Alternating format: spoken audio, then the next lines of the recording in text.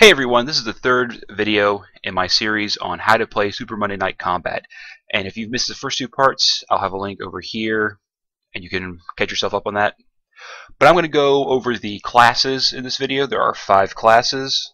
You have commandos, you have strikers, you have enforcers, defenders, and sharpshooters.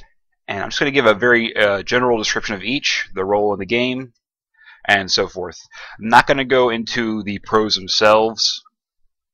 You can look at that for yourself, see what they do. But I did want to say before I get into this is that while you might be tempted to make a balanced team with one of each class, don't feel like you have to. If you are bad at, say, sharpshooter, but your teammates have all picked one of each other class, don't pick sharpshooter. Pick be either defender, you can be either enforcer, or whatever you feel you're better with, because playing class you're good with and having an unbalanced team is better than playing a class you're bad with and having a more balanced team. So it's not a hard rule that you have to have 5 or have one of each class. So let's go ahead and start off with the commandos. This includes the assassin, Captain Spark, and Wascott right now. As I said before, they'll be adding new pros throughout the game's lifespan, so this is not going to be all of them.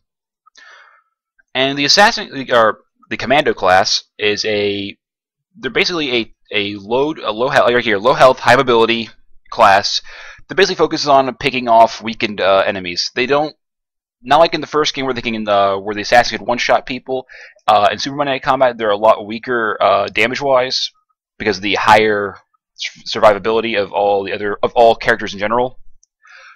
But they are really good at finding weak enemies, picking them off, and then getting out quickly. They tend to have good mobility, good damage, and another aspect of it is they have debuff abilities, like Wascott's Party Pooper, which reduces the damage that your enemies do for a period of time, which can help turn fights in your team's favor.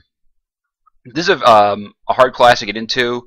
You have to really learn when to engage your enemies and when to know when it's not safe to do so, and not leave yourself vulnerable.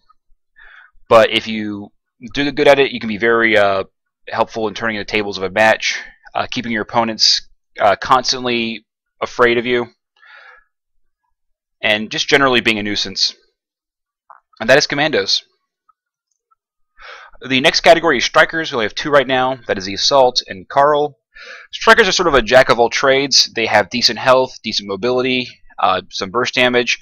They're pretty good at pushing bot waves. They're good at killing people.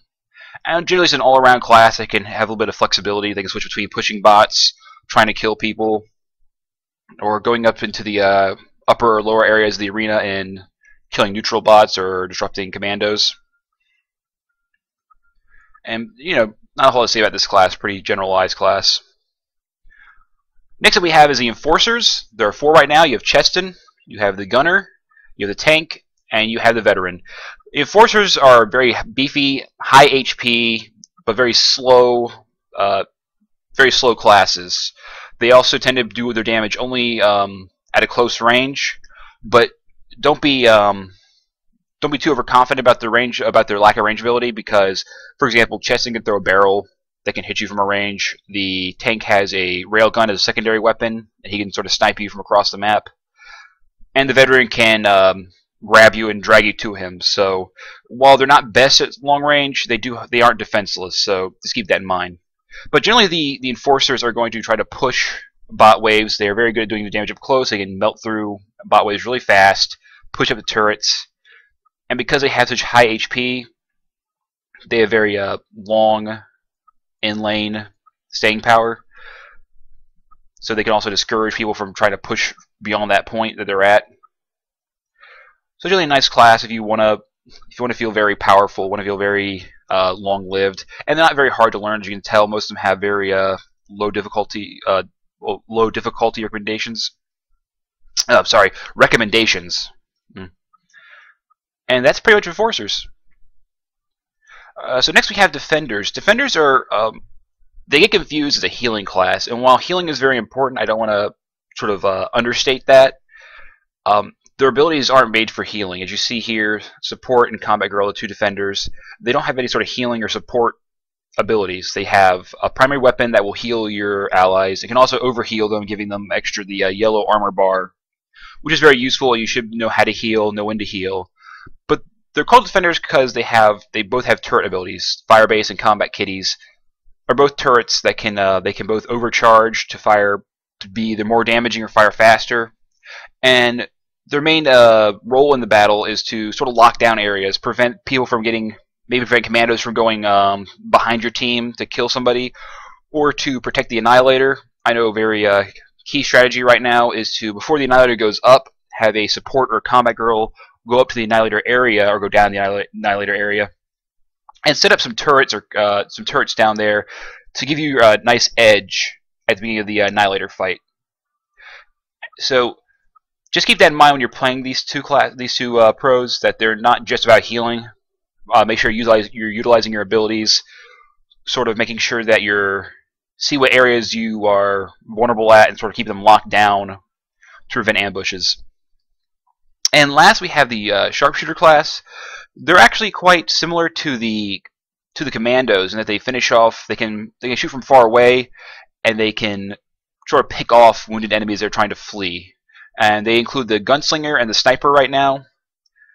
They are, as the game says right here, they are highly recommended for skilled players that are good at getting headshots, because they both can do extra damage with headshots. But unlike a lot of shooters, headshot is not an instant kill. All things considered even, it's roughly about a quarter of your life if you're headshotted by a sniper or a gunslinger. And that doesn't seem like a good thing, but if you're good at getting headshots, it means you can quickly take down a target really fast, even if they're in areas where even a commando can't get into.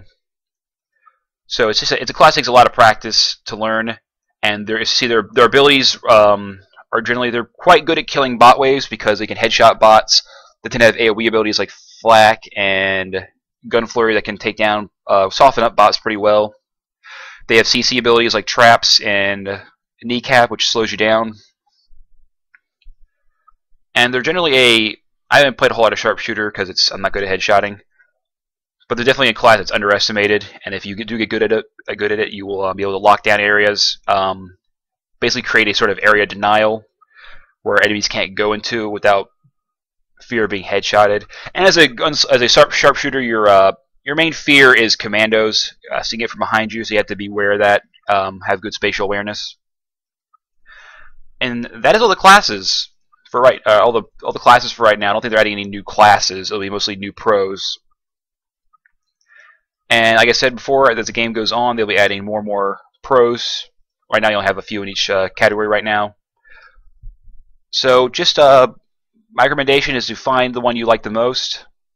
Whether you like heavier classes or the lighter classes, stick with it a little bit. Play one pro at a time. Get a feel for that pro specifically, because they're all different. They all have their unique, even within their class, they have their unique roles. Like the assassin can cloak and avoid being seen by turrets, which the other two can't do. Wascott, he can become immune to being grappled, which these guys can't do. So find which class you like, and then find the play style within that class that you like, and just practice. And that is it. I will see you next time.